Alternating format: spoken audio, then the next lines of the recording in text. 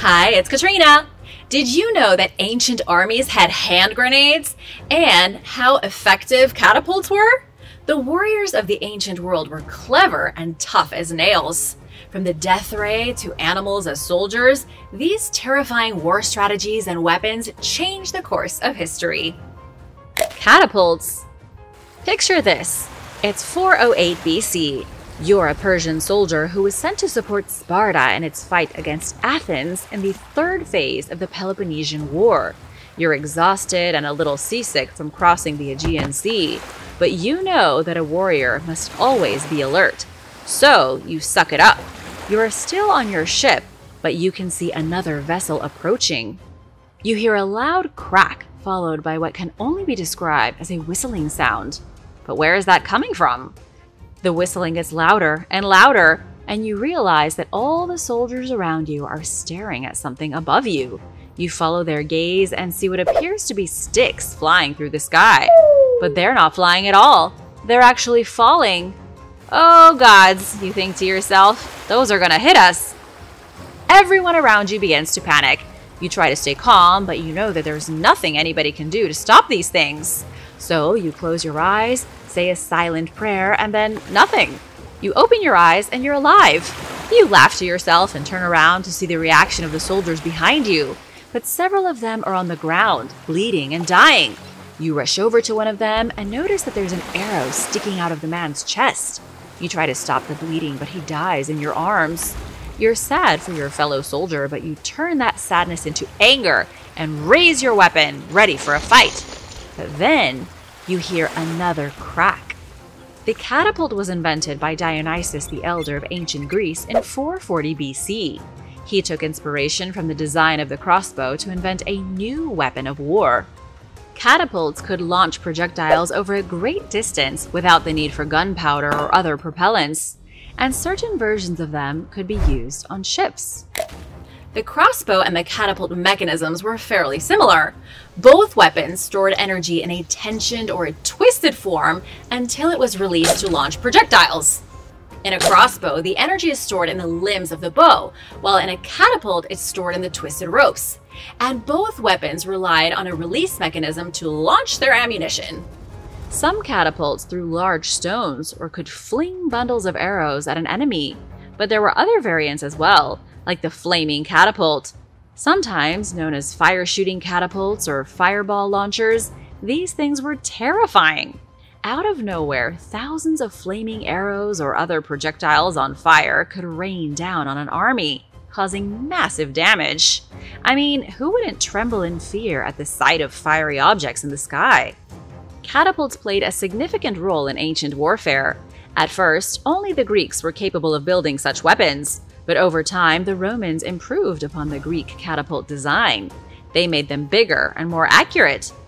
They also perfected the manufacturing process for catapults, which meant that they could mass-produce them for rapid deployment during military campaigns. Think of a giant car manufacturing facility, but instead of cars, they were building catapults.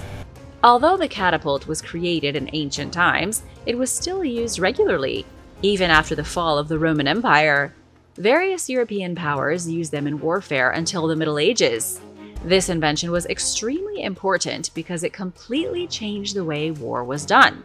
Before catapults, there wasn't really an effective way to inflict damage on a large scale without getting up close and personal with the enemy. The death ray. The Greek mathematician Archimedes was a mad genius. He once famously said, "Give me a lever long enough and a place to stand and I will move the world." He was born in Syracuse, Sicily, and was responsible for calculating pi. You probably already knew that. He also discovered the principle of hydrostatics. He was in the bath when he did this and was so excited about the breakthrough that he ran through the streets naked, shouting, "Eureka!" But what does a crazy mathematician have to do with warfare? Well, he created a death ray. Yep, you heard me. In the 2nd century AD, Archimedes harnessed the power of the sun itself. The name of this weapon evokes thoughts of a massive steampunk war machine. You likely think of some formidable contraption capable of mass destruction. One can only imagine the terror in the eyes of Roman soldiers as this thing was rolled to the edge of the Syracuse wall. You can almost hear them crying as the machine makes an increasingly high-pitched hum while powering up. Then it unleashes a deadly laser on the enemy ships, reducing them to mere atoms in the blink of an eye. But back then, this weapon wasn't called a death ray. Instead, it was more accurately known as a heat ray. Sorry to disappoint, but this thing didn't actually fire lasers. It used strategically placed mirrors to harness the power of sunbeams. In fact, it wasn't really a machine at all. It was more of a war strategy. In the 2nd century AD, Roman official Lucian wrote that Archimedes destroyed several enemy ships with fire during the siege of Syracuse. The specific arrangement of mirrors focused sunlight onto approaching vessels, eventually causing them to spark and catch fire. Not only did this intense beam of light start fires, but it also had a blinding effect. I mean, staring at the sun can eventually make a person go blind. So imagine a focused beam of sunlight shining directly into your eyes. It would not be fun.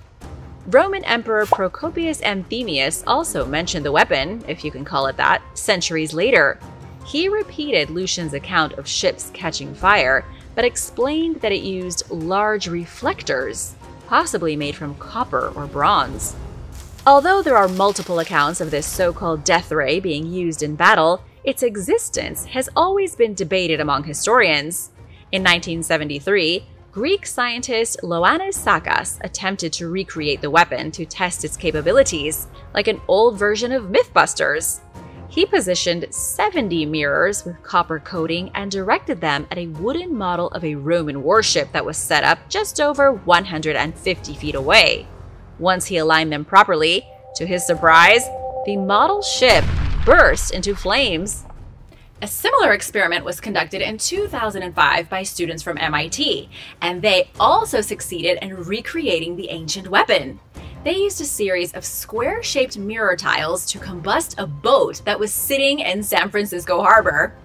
So there really shouldn't be a question of whether or not this thing could have existed. It's been recreated multiple times and definitely could have been used to protect the shores of Syracuse during ancient times. It's not a secret that mirrors and glass can be used to harness the sun's rays. After all, kids with an evil side have been doing this for years to torture ants and other helpless bugs. The Cat Army.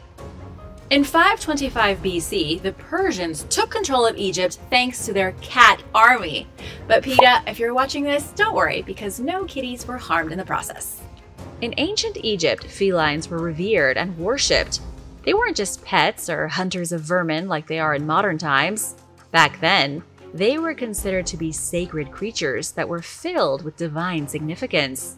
The Egyptians treated cats like royalty. Maybe cats share a collective consciousness, and that's why they all act so entitled today. This reverence for cats was mixed with the cultural practices and religious beliefs of the Egyptian people. So this made kitties more than just regular old animals. Cats, or Mao as they were called in ancient Egypt, were believed to be connected to the goddess Bastet. In depictions of Bastet, she has the head of a cat but the body of a slender woman. She was the goddess of fertility and childbirth, and she also protected the pharaoh and Ra, the sun god. This association blessed cats with a sacred aura, so it was forbidden to harm them. In fact, if someone so much as accidentally stepped on a kitty's tail, they could be arrested.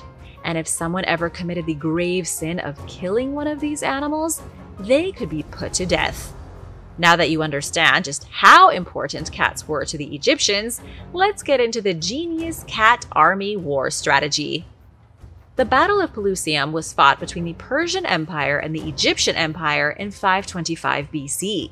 The city of Pelusium in ancient Egypt was seen as a gateway to the fertile Nile Valley, which the Persians wanted to control. The Egyptians saw the Persians coming, so they prepared for the assault. But what they didn't see coming was Persian cat warriors. The Persians not only used real cats to ward off Egyptian attacks, they also painted images of felines on their shields. And since the Egyptians worshipped these creatures, This strategy had a profound psychological impact on them. They truly believed that if they harmed these sacred animals, the gods would punish them. So they hesitated to fight back. And this hesitation allowed the Persian army to break through the Egyptian defenses, securing them a decisive victory. It's not exactly clear how many cats were employed during this strategy, but I like to picture thousands of kitties all dressed in Persian armor standing on the front lines. These cat warriors didn't even have to do anything. They just had to stand there and look cute, and that was enough to convince the Egyptians to drop their weapons and surrender. Chemical warfare. Imagine that you're in an ancient Athenian city that's under siege. Outside the city's walls are thousands of Spartans ready to rip your head off. You're scared of them, but you should be scared of something else. Suddenly the air is filled with fog. You can't see, and out of nowhere, everything smells like rotten eggs. But what's going on? The sky was clear before, so where did the fog come from? You don't know it yet, but the Spartans were using chemical warfare. In the 5th century BC, during the Peloponnesian War that I mentioned before, the Spartan army burned a mixture of pitch, wood, and sulfur under the walls of Athenian cities. This was a big brain move, creating fumes that would disable the enemy's ability to resist an attack. The fumes weren't exactly toxic, but they did smell like rotten eggs. And if you've ever been to a hot spring, you know just the smell I'm talking about. Chemical warfare has been around for a long time. It was first used in the 5th century BC, but it was also used several other times in the ancient world. Now let's take a look at the site of Dura Europos. This Roman city was located along the shore of the Euphrates River in Syria. The city eventually fell to the Sasanians of ancient Iran in the 3rd century AD. This location also possesses some of the oldest existing archaeological evidence of the use of chemical warfare. 2 ancient mines in Dura Europos were excavated during the 1920s and 1930s by American and French archaeologists. One of the tunnels was dug by the Persians, and in response, the Romans dug the other. So, what do you think they found in the mines? Well, initially, they only found the remains of 19 Roman soldiers and 1 Sasanian soldier.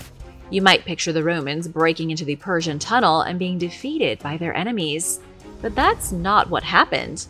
In 2009, the tunnels were re-examined and whatever went on there was reinterpreted. The mines were too narrow for hand-to-hand combat. One could barely raise their arms without hitting the edges of the tunnels. The position of the Roman bodies was also quite curious. They were deliberately stacked into a pile, one on top of the other. According to Professor Simon James from the University of Leicester, this was because the Sasanians used toxic gas to kill the Roman defenders. James believes that once the tunnel was cleared of the fumes, the Sasanians simply cleared the path by stacking the bodies of the dead out of the way. But what about the Sasanian soldier who was found in the mine along with the Romans? James thinks he could have been a victim of his own weapon. Maybe he volunteered to die in order for his comrades to live. It's an honorable way to go if you think about it. So, how did they make the toxic fumes that were used in the tunnels? Many people think of ancient people as nothing more than savages, but that's not really the case. They were smart and understood simple chemistry. They knew that by adding bitumen and sulfur to a fire, the smoke would become a choking gas. This gas is known as sulfuric acid today, and anyone who inhales this stuff is dead within minutes. These were just 2 examples of ancient chemical warfare, but who knows how many other times these methods were used. Ancient hand grenades. Back in the 11th and 12th centuries, people in Jerusalem were making impressive ceramic vessels. But wait, don't lose interest just yet. Stick with me here because these weren't just your average pots and vases. These things were like the Swiss Army knives of pottery.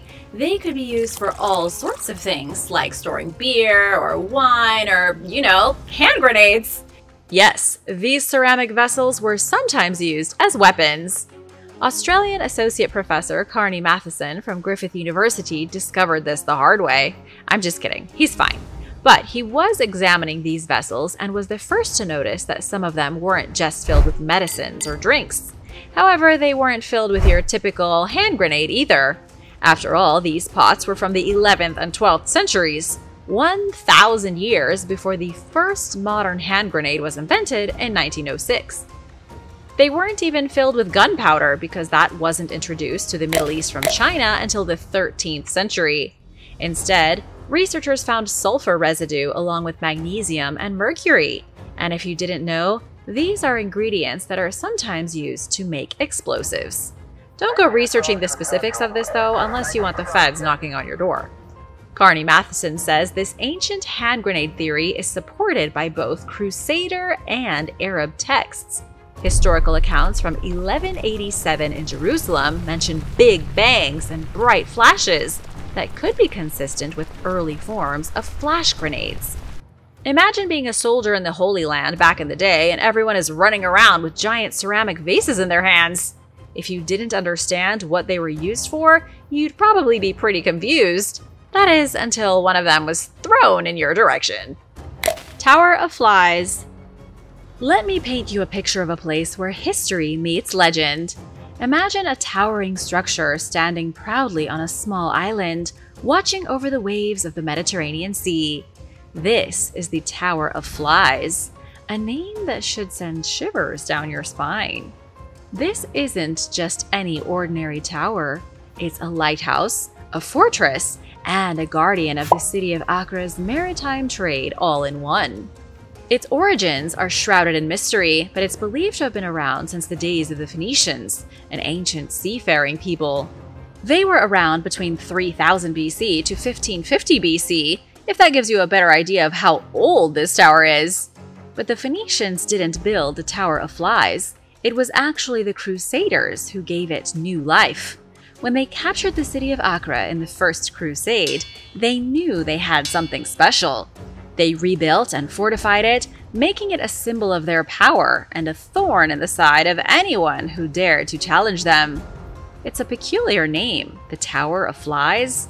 It comes from a mix of history and superstition. The Crusaders believed that they had landed at a place called Ekron, where an ancient deity named Baalzebub, or the Lord of the Flies, was worshipped. And since the tower was already there, and garbage was often dumped nearby, they just called it the Tower of the Flies. A fitting name for a place with such a dark and mysterious past. This tower has seen it all: battles, sieges, and even the clash of maritime titans. In the War of St. Sabas, the Genoese and Venetians fought tooth and nail for control of the tower and the harbor it guarded. They both attempted to blockade the harbor to prevent the other side from accessing it. But after numerous battles, a truce was eventually reached. This truce was fragile and unstable, however, marked by a lack of trust between the two factions and constant threats of renewed conflicts. Throughout this period, the Tower of Flies was a crucial point of contention, symbolizing control over the harbor and access to vital resources. The struggle for dominance over this strategic location was a key aspect of the broader conflict between the Genoese and Venetians in the Mediterranean region. But perhaps the most chilling part of the tower's story comes from the late 18th century. Under the rule of Jazar Pasha, the Ottoman ruler of Accra, the tower became a dungeon. Chains stretched across the harbor entrance, trapping ships and sealing the fate of those who dared to cross the Ottoman Empire. The Tower of Flies may be a ruin now, but its legacy lives on. It's a reminder of a time when men fought for power and control, and when a tower could be both a beacon of hope and a symbol of fear. So next time you see a tower standing tall against the sky, remember, it probably has a story to tell. Greek fire. Now let's dive into one of the most mysterious and powerful weapons of the ancient world, Greek fire. This stuff was no ordinary fire. It was a liquid concoction devised by the Byzantine Empire, and it was feared by enemies and envied by all. Picture this. You're a soldier defending your city against an enemy fleet. It's dark, it's stormy, and suddenly you see it. A bright flash, a roaring noise, and flames that refuse to be extinguished. That's Greek fire for you. the ultimate weapon against any invader. But what made Greek fire so special? For one, it could burn in water, which meant enemy ships couldn't escape its fury. It stuck to whatever it touched, making it impossible to put out without a secret mixture of vinegar, sand, and old urine. Yuck, right? And plus, who has that on hand? Now let's get to the juicy part. The inventor of this weapon was named Kallinikos, and he was one clever cookie. He was a Jewish architect from Syria who fled to Constantinople, and he had a mission to stop the Arabs from taking over his city. So he started mixing stuff together, sulfur, pine resin, and who knows what else, until he found the perfect recipe for destruction. Once the Byzantine emperor got his hands on it, he knew that he had a winner. They built a special delivery system called a siphon, which was like a supercharged syringe, and with that they could shoot Greek fire at their enemies from a safe distance. And boy, did it work! Greek fire played a crucial role in defending Constantinople against Arab invasions, and it even helped end the first Arab siege in 678 AD. It was a total game changer, and the Byzantines knew it. They kept the recipe a closely guarded secret, handing it down from one emperor to the next. This recipe is harder to get your hands on than the Coca-Cola recipe. Even when enemies managed to capture Greek fire, they couldn't figure out how to make it themselves. The formula was just too difficult and would have seemed like witchcraft. Trying to recreate it was about as difficult as trying to catch a dragon by the tail. But surely we know how to make Greek fire now, right? Nope. It's still a mystery to this day. It was likely the key to the survival of the Byzantine Empire against countless enemies, and some say it was the inspiration for wildfire in the Game of Thrones books and TV show. One thing's for sure though, Greek fire was a weapon like no other. It was definitely a force to be reckoned with. And now, over 1,000 years later, we still don't understand how it works. Dead body poison. Well, aren't humans just a crafty bunch? From the very beginning, we've been using our wits to come up with all sorts of ways to take each other down, and one of the most ancient and deadly methods was biological warfare. Back in the day, our ancestors knew that disease, poison, and contamination were no joke. So, what did they do? They started weaponizing them, of course. They'd contaminate water sources and food supplies, taint weapons with plant and animal toxins, or even infect goods and people with disease. It was like playing dirty, but on a whole new level. Take the Aboriginals, for example. They'd coat their arrowheads and spear points with toxins from frogs or snakes. Then, when they went hunting, they'd use those poison-tipped weapons to take down their enemies or prey faster than you can say ouch. But wait, of course there's more. The ancient Greeks and Romans were no strangers to biological warfare either. They'd contaminate water wells with feces and animal carcasses, spreading disease and terror wherever they went. And during sieges, they'd even fling dead bodies over the walls of besieged cities to spread disease and rot. That's disgusting. Then there's the case of the Black Death, also known as the plague. This nasty disease swept through Europe and beyond, killing millions of people. And guess what? It wasn't just bad luck, it was deliberate. Enemies would hurl dead bodies infected with the plague over the walls of cities to infect the inhabitants. It was like biological warfare on steroids. But perhaps the most shocking example of biological warfare comes from the British forces during the French and Indian War. They knew that the Native Americans were vulnerable to smallpox, so what did they do? They gave them blankets tainted with the deadly virus during diplomatic talks. It was like giving someone a hug and then stabbing them in the back. Biological warfare is a tactic that's been around since the dawn of time, and it's still in use today. After all, why bother with swords and arrows when you can just spread disease instead? Chariots, the original superweapons. Next up, we're taking a wild ride through the ancient world, exploring the exhilarating history of the chariot, a vehicle that's so dynamic it could shift the tides of battle and define the social status of a kingdom. The chariot, the ancient world's equivalent of a Lamborghini, was a cutting-edge weapon of war during the New Kingdom of Egypt. Some believe it was introduced by the Hyksos, But archaeological digs reveal that chariots had a bit of an earlier debut. They date back to over a millennium before they raced onto the Egyptian battlefield in 1600 BC. Our journey takes us to modern-day Iraq, where the Royal Cemetery of Ur provided a masterpiece, the Royal Standard of Ur. On this ancient artifact, you can see the Mesopotamian prototype of the chariot, complete with 4 solid wheels and donkey horsepower. This early model was more of a proto-chariot than a hot rod, but it marked the beginning of a chariot evolution that would soon captivate the world. Fast forward to the Bronze Age, when the Eurasian steppes became the hotbed of chariot innovation.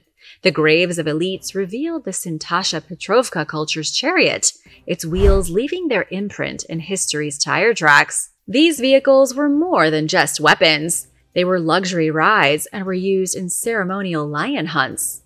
The Assyrians were pretty good at using chariots to make a big impact on the battlefield. They would use them to surprise the enemy and make them feel both scared and impressed at the same time. But by the time of Ashurbanipal, the king of the Neo-Assyrian Empire who took the throne in 669 BC, the chariot's battlefield role had shifted. The Assyrians liked to show off their chariots during big events and parades, but they were no longer using them in actual battles anymore. At that point, they were more about looking impressive than fighting. Now let's zoom in on ancient China, where the chariot wasn't just a war machine, it was a symbol of prestige. The Qia dynasty gets credit for its invention, but some scholars are skeptical. They think the chariot's origins may have taken a detour through the Caucasus and Central Asia. China's chariots were more than just fancy rides. They were mobile command platforms, coordinating attacks with infantry. As the Zhou dynasty rolled in, chariots became a decisive weapon in overthrowing the Shang dynasty. By the spring and autumn period, from 770 to 481 BC, chariot warfare was in full swing across China.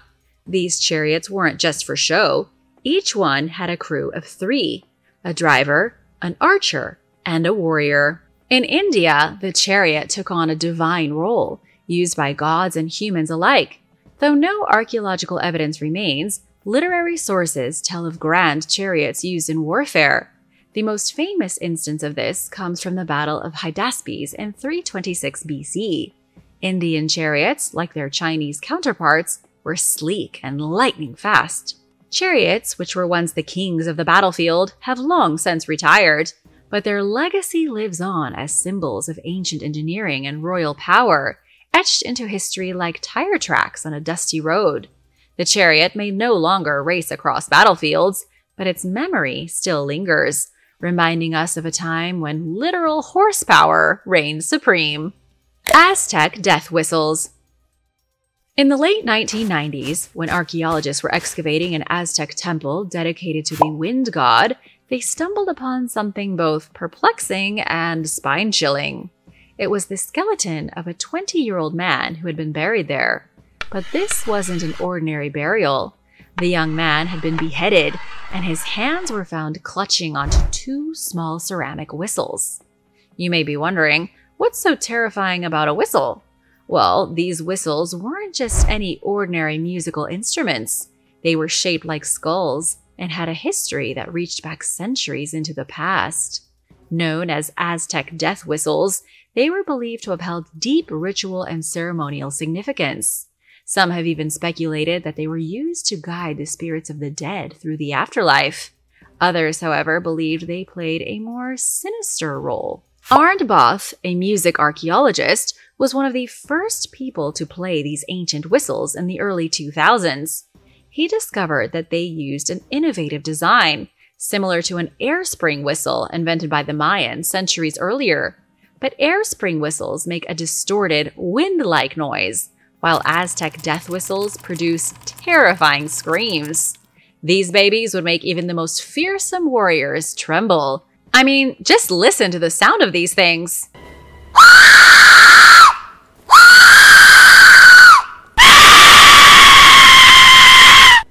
Arnd Both suggested that the death whistles were linked to Aztec gods who represented death and guarded the underworld. The whistles, he believed, may have been used to simulate the cold winds of the underworld during rituals. But that's not as fun as this next theory. Others believe that these death whistles were played in unison to scare their enemies during battle. Imagine thousands of blood-curdling screams coming seemingly from nowhere. That would most definitely stop an army in its tracks, or at least make them think twice before messing with the Aztecs. Despite the mystery surrounding their exact purpose, replicas of these Aztec death whistles are available for purchase today. These eerie instruments allow modern enthusiasts to experience the sounds of an ancient tradition firsthand, keeping the legacy of the Aztec civilization alive in a unique way, regardless of how terrifying they sound. Animal soldiers. We all know that animals have been part of warfare for millennia. Horses, for example, have been charging into battle since 4000 BC. But what you might not know is how other critters were recruited in ancient times. Take elephants, for instance. They are the granddaddies of the animal kingdom, and their stature made them perfect for squashing enemy soldiers like bugs. An angry elephant is truly a sight to behold. I don't think anyone wants to go head-to-head with an elephant. Talk about a psychological weapon. The Indians were the first to harness the power of elephants as far back as the 4th century BC. Their idea caught on, and soon enough, Persians were also using elephant units. But here's the twist. When Alexander the Great faced off against these hulking beasts, he didn't send in his cavalry or infantry. Instead, he sent in pigs. Yes, pigs. Apparently, elephants are easily spooked, and the squeals of pigs were enough to send them packing. The Megarians took this to a whole new level by coating the pigs in pitch and setting them ablaze before launching them at the enemy elephants. Now that's a fiery solution. But that's not all. Animals were like the ancient world's version of grenades. Hannibal, the Carthaginian commander, had clay pots filled with venomous snakes, what he called snake bombs. These slithery weapons were lobbed onto enemy ships, causing chaos among the sailors. The folks from Hatra in Mesopotamia took a leaf out of Hannibal's book when they faced off against Roman troops. Lacking venomous snakes, they settled for venomous insects and scorpions in their pots, which might be even more terrifying than real bombs. If bees were your worst nightmare, you wouldn't have wanted to be a Roman in 72 BC. When the Romans tried to tunnel their way under the wall of the Greek town of Themyscira, they were met with an onslaught of angry bees. The defenders had filled the tunnels with the buzzing insects, effectively stinging the Romans into retreat. So, now you know, in the ancient world, animals were more than just food. Sometimes they were soldiers. Thanks for watching! Be sure to stay tuned for extra content you might have missed. The oldest sword ever. A graduate student has discovered what could potentially be the oldest sword in the world. Now an archaeologist, Vittoria dell'Armelina stumbled upon the blade completely by accident while visiting a monastery that had been transformed into a museum. The sword had been on display as a medieval weapon, but something caught the graduate student's eye. Upon closer inspection, she realized that this sword was far more ancient. The shape was much more similar to that of some of the oldest swords around that date back to 3000 BC. Researchers spent 2 years tracing the origins of the artifact back to its beginnings. The sword was first discovered at an ancient settlement called Kavak, which is located in modern Turkey. It was discovered 150 years ago, and then eventually was gifted to a monk who housed it at the monastery on the Venetian island of San Lazzaro degli Armeni, where it remains to this day. But the origins of the sword go back even further. A chemical analysis proved that the blade is around 5,000 years old. That predates any iron sword in history. Researchers believe that this was probably one of the very first swords ever to be crafted at the beginnings of the Bronze Age. However, who crafted the sword and where they learned the technique is still a total mystery. Number 9. Persian spiked gauntlets. Everyone loves a good pair of gauntlets. There's nothing better than slipping your hand into a steel fist, especially one with claws and spikes. As for this pair of spiked gauntlets, it's not exactly clear where they were found or how they came to be, but they are allegedly from the Indo-Persian Islamic Empire. The gauntlets are certainly mysterious. It's hard to say if these were actually used in battle to claw people's faces off, or if they were merely ornamental. The gloves themselves are made of very heavy steel, with 7 spikes inserted into the backs of each hand. This would be the ultimate glove for backhanding your opponent. However, it's not clear how effective such gauntlets would actually be in combat, since it looks like it would be difficult to grasp a weapon. Another theory is that these gloves were also called bear paw gloves because they were actually meant for bears to wear them, perhaps into battle or perhaps just to fight each other. Similar types of weapons were also used in the Indian subcontinent called bagnak. Variations of venomous claws were used by the Rajput clans to assassinate people. An emperor used a combination of the evil glove with another weapon to defeat his enemy. Sikhs held one in their left hand and a sword in their right hand when they went to fight, and women sometimes carried a bagnak when they were traveling or walking alone. Would you feel safer carrying one of these around? Let me know in the comments below. Roman sling bullets.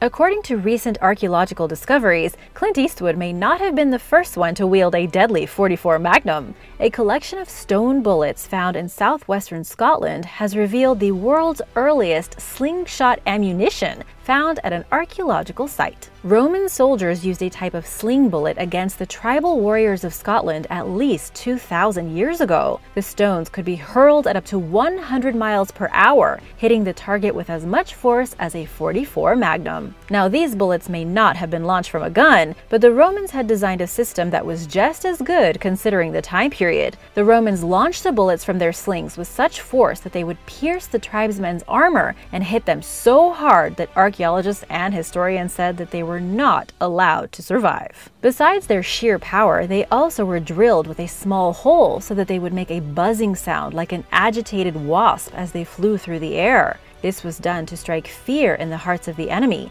and is considered an early use of psychological warfare. They would hear the sound first, then from out of nowhere would come a storm of rock-like bullets. Burnswark Hill is thought to have been the site of an assault against native tribespeople who were defending the hilltop fort. So far, 400 Roman bullets have been found at the site. The weapons of the pharaohs. We talk a lot about the engineering feats of the ancient Egyptians, but not much about their amazing weapons. The pharaohs of ancient Egypt not only ruled one of the most extraordinary civilizations ever, but it looks like they also did a lot of the dirty work themselves. Egyptologists have been investigating a hoard of various different weapons discovered from the Bronze Age between 5,000 and 3,000 years ago. They determined that elite members of ancient Egypt, including the pharaoh himself, used ornate daggers, swords, and axes in battle and for executions. For a long time, scientists thought that the ornate weapons were just decorations or used for ritual purposes, but it turns out that the pharaohs wielded these weapons for real. Daniel Boatwright from the Isle of Wight College in the United Kingdom has analyzed at least 125 weapons from Egypt, most of which were found within the tombs of pharaohs. Judging by his analysis, almost all the weapons showed extensive wear. That means that many of the pharaohs whose tombs are located in the Valley of the Kings would have participated in battle, and even though the pharaohs were gods among men, they weren't afraid of a little blood and gore. Greek fire. Greek fire was an ancient incendiary weapon first utilized by the Byzantines. It's also something of a total mystery to historians today. It was used in the 7th century to repel Arab invasions at sea. It wasn't the first incendiary or fire weapon to ever grace the earth, but it was arguably the most significant. What's really fascinating about Greek fire is that even when other armies were able to capture the liquid concoction, they were unable to reverse engineer it to use for themselves. Other armies also failed to recreate any machine that could deliver the mixture effectively. The recipe remained a secret, and even to this day nobody knows what ingredients were used. Greek fire was also known as sea fire. The mixture was heated, pressurized, then delivered using a special tube. It was so effective that the Byzantines could use it to light enemy ships on fire from a distance. It was also apparently able to burn in the water, kind of like the dragon fire from Game of Thrones. This prevented enemies from putting out the flames during naval battles. It also stuck to whatever it touched, making it a lot like ancient napalm. Even more brutal is that Greek fire would sometimes be placed inside of jars and then thrown at the enemy like grenades. Some of these jars were recovered from the fortress of Chania, complete with caltrops. But despite all this, the true formula has escaped modern scientists. The gun shield. Perhaps one of the most fascinating weapons found in Great Britain is the gun shield. It comes from the 16th century, straight from the armory of Henry VIII. There were 46 surviving samples throughout England, including from the armory at the Palace of Westminster, the Tower of London, and other royal historic sites. Also, 8 of these gun shields were discovered on the wreck of the Mary Rose. They were listed on the inventory in 1547 as targets steeled with guns. But what exactly are they? Were they just decorative oddities, or is this actually an important discovery? Historians believe they came from Italy and were given to Henry VIII in 1544 along with a letter. These objects were described as several round shields and arm pieces with guns inside them that fire upon the enemy and pierce any armor. Henry VIII is most infamous for his many wives and his separation from the Roman Catholic Church, but he was also very interested in new inventions and technology when it came to weapons. The design consisted of a round wooden shield with a loading matchlock pistol that could fire through the middle upon the enemy and pierce their armor.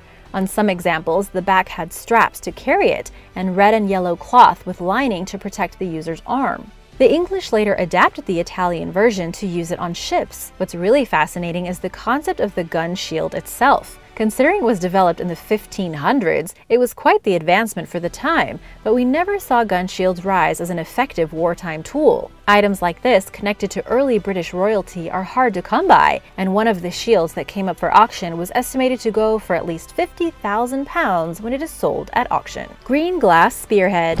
Students from the University of Western Australia have uncovered a magnificent ancient weapon unlike anything seen before. On a place called Rottnest Island, students found a spearhead made of bright green glass. And just like how Greek fire was kind of like the dragon fire from Game of Thrones, this glass spearhead looks a lot like the dragon glass from Game of Thrones. It was found on an island where at least 4,000 Aboriginal men and boys had been imprisoned between 1838 and 1931. Researchers believe that the prisoners made these types of spearheads from scrap chunks of glass, which they then used in trade. They may also have used them for hunting small animals like quokkas. The spearhead discovered by the university students appears to be about 100 years old and was in surprisingly good condition. Professor Len Collard took the students so they could learn more about Indigenous history and the prison. He says this discovery is important because it helps us learn about our heritage and remember our past, which is important for today and future generations. The spearhead has been reburied on the island to respect the Aboriginal tradition of keeping artifacts found in their resting place. At least 373 Aboriginal men are buried at one site, the largest number of deaths in custody in Australia. Shark tooth sword. Researchers discovered a hoard of weaponry made with shark teeth on the Gilbert Islands in the Pacific Ocean. Discovered in the 1800s, the 124 swords, spears, and tridents have sat in a vault in Chicago's Field Museum until recently. Smithsonian Magazine reports that the weapons are each made up of dozens of individual shark teeth that islanders lash to a wooden core with coconut fibers. What makes these weapons so incredible is that they are made from the teeth of at least 8 different shark species. 2 of the species are not even known to be located anywhere near the Gilbert Islands, the dusky shark and the spot-tail shark. This led to the mystery of how exactly the local people came to get their teeth. The dusky shark and the spot-tail shark teeth were a huge surprise to researchers who recently investigated the shark tooth weapons, since these sharks typically live thousands of miles away from the island. There is no evidence of trade between the Gilbert Islands and the Solomon Islands or Fiji, which is the closest known location of these sharks. Biologist Joshua Drew says that this is an example of shadow biodiversity, an example of what lived in the ecosystem in the past before we started studying what was there. It's impossible to know for sure, but it is likely that humans led to the demise of these sharks in this part of the world. Terracotta crossbows.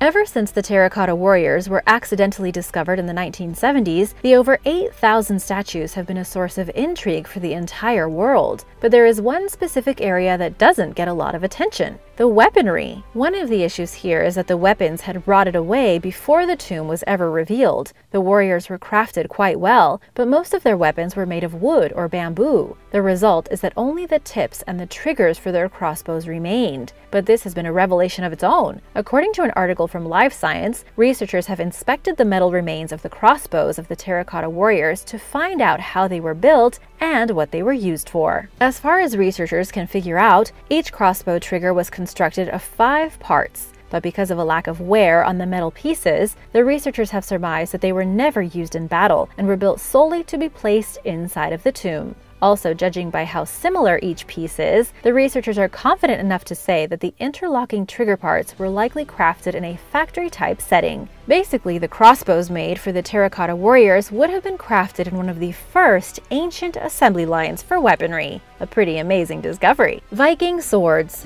It seems like wherever you go in Europe, there are Viking swords buried within at least 10 feet at all times. Viking swords have been found in lakes, at the tops of mountains, and in this case, an entire collection was found in Estonia. In the northern part of the country, archaeologists uncovered 2 caches with fragments of at least 100 Viking swords. The swords date back to the middle of the 10th century, and they were likely used as grave markers for people who were buried nearby. It's likely that a battle had taken place somewhere in the region, and these swords were stuck into the ground just like modern grave markers. But of course, they had been lost over time. This isn't a very surprising discovery, seeing as Estonia was one of the favorite places for Viking warriors to raid in the 10th century. There have been all kinds of Viking treasure hoards found in the area. However, this is the first large-scale potential grave site ever found. While no bodies have been discovered yet, the hundreds of fragmented swords means that there might be remains nearby. It might only be a matter of time until somebody stumbles upon a skeleton. Excalibur. Excalibur is the legendary sword of King Arthur. The power of this sword works when it is wielded in the best interest of the people and of justice, not the self-interest of the owner. In some stories, Excalibur and the sword in the stone are one and the same. Early tradition by Geoffrey of Monmouth called the sword Caliburn, a magical sword made in Avalon. Arthur obtains the sword by pulling it out of the stone, therefore becoming the true ruler of Britain. However, in later legends, particularly that by Sir Thomas Malory, Excalibur is a different sword than the sword he pulled out of the stone. Excalibur is the sword that was gifted to Arthur by the Lady of the Lake. When Arthur drew his sword in battle, the blade would blind his enemies. Its scabbard also had powers of its own that would protect the bearer from all injury. Whoever wore it would not lose a drop of blood. Merlin sometimes scolds Arthur for preferring the sword over the scabbard, since it seems like this is the greater treasure. Excalibur served King Arthur for many years, until he was mortally wounded during a rebellion led by his nephew Mordred. In the commotion of battle, Arthur dropped Excalibur and its magical scabbard. As King Arthur lay dying, his last request was to return Excalibur and its scabbard back into the lake from whence they had come. The Lady of the Lake raises her arm from the water and takes the sword back, waiting for another defender of Britain to return.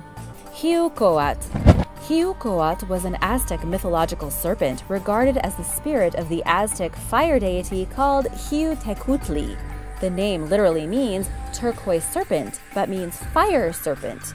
The Xiuhcoatl was often represented as an atlatl, or a weapon wielded by Huitzilopochtli, the god of war, the sun, and human sacrifice. An atlatl is an ancient weapon that came before the bow and arrow in many parts of the world, and are one of the first mechanical inventions. It is a stick with a handle on one end and a type of socket that helps to throw spears or darts faster and further than just your arm. The Xiuhcoatl wielded by Huitzilopochtli was like the power of lightning and the sun's rays that he used to destroy his sister, symbolizing the forces of darkness being cast out by the fire of the sun. He pierced her in the heart, which might demonstrate the mythology behind the practice of Aztec heart sacrifice. In the real modern world, the Xiuhcoatl has been brought to life as an assault rifle made in Mexico, known as the FX-05 Xiuhcoatl. Harpy. The harpy was a type of sword in Greek and Roman mythology with a flint or diamond blade and a sickle protrusion along the blade near the tip. Sometimes the harpy is depicted strictly as a sickle or a scythe. It's best known as the sword that the Titan Cronus used to castrate and depose his father Uranus. According to the story, Uranus had cast his children with Gaia down into Tartarus, the deep abyss of torment and suffering. Gaia was furious and plotted his downfall. She went to each of her children to fight against their father, and all refused except Cronus. When he agreed to help Gaia, she provided him with the weapon, and when Uranus came back to lay with her, not sure what he was thinking, but okay, Cronus leapt out and castrated him with the weapon, driving him away forever. The harpy's blade came to symbolize the power of Cronus. Cronus' son Zeus, in turn, overthrew Cronus and gave his son, Cronus' grandson Perseus, the harpy, to defeat the Gorgon Medusa and cut off her head. The Pasha. The Pasha, which is translated as lasso or noose, is a supernatural weapon of Hindu origin. In Sanskrit, the term Pasha means knot or loop. In a general sense, a Pasha is used for hunting animals or binding an enemy's arms and legs. Spiritually, the Pasha symbolizes worldly attachments, as well as God's ability to harness and control evil and ignorance.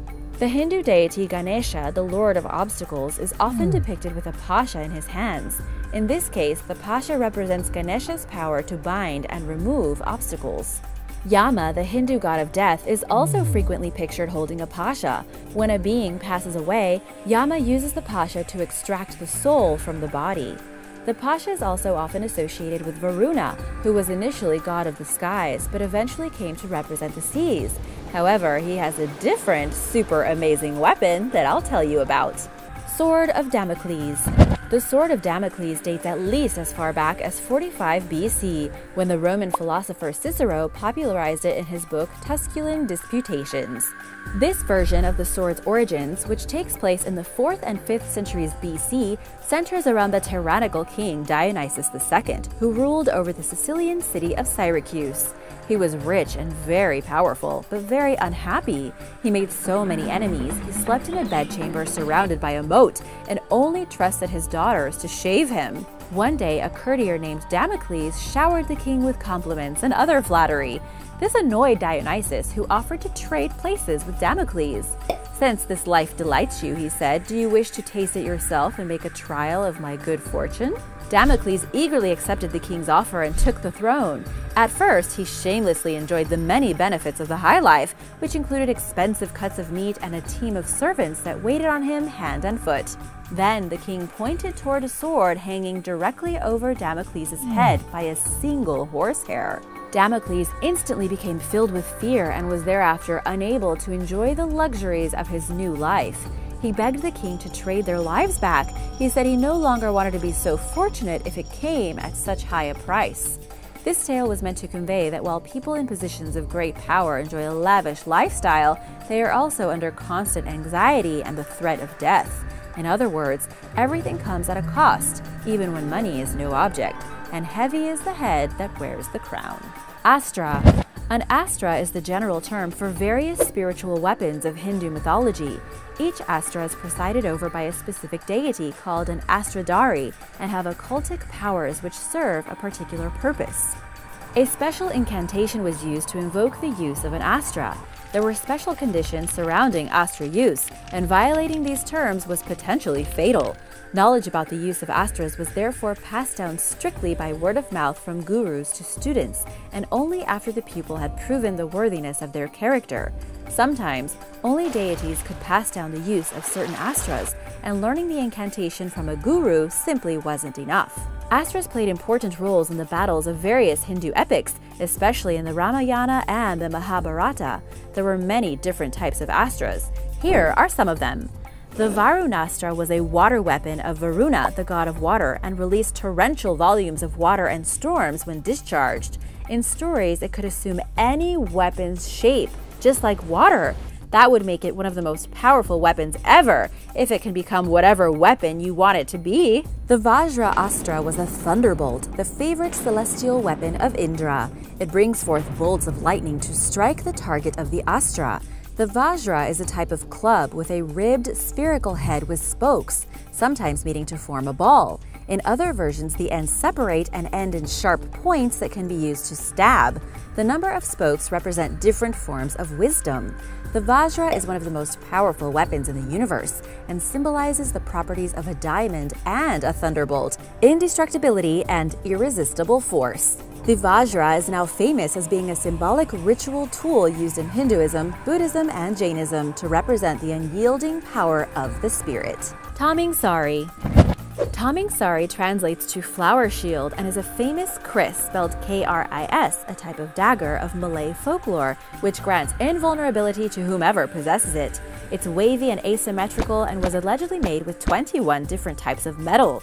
The wooden parts of the sword, including the upper sampir and the lower batang, are covered in gold leaf.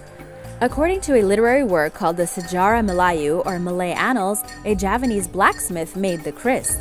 A pendekar, or warrior, of the Majapahit Empire named Taming Sari wielded the weapon, hence its given name.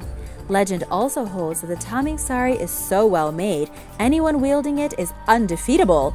In some stories, the weapon is blessed in a way that made its user virtually invincible.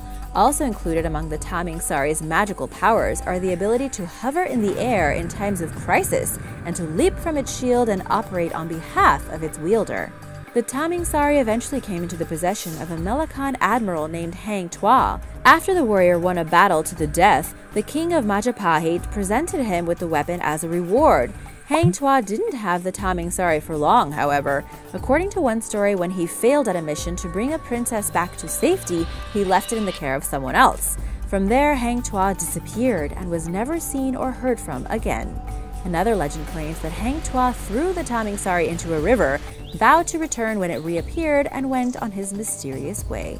Today, it's said the Taming Sari is kept in Sumatra in the palace of a descendant of one of its former owners, the Sultan Mahmud, who fled there during the 16th century when the Portuguese invaded his home city, Malacca. Gai Bulg. The Gai Bulg is a spear that belonged to the legendary character Cuchulainn during the Ulster cycle, which was one of the 4 great cycles of Irish mythology.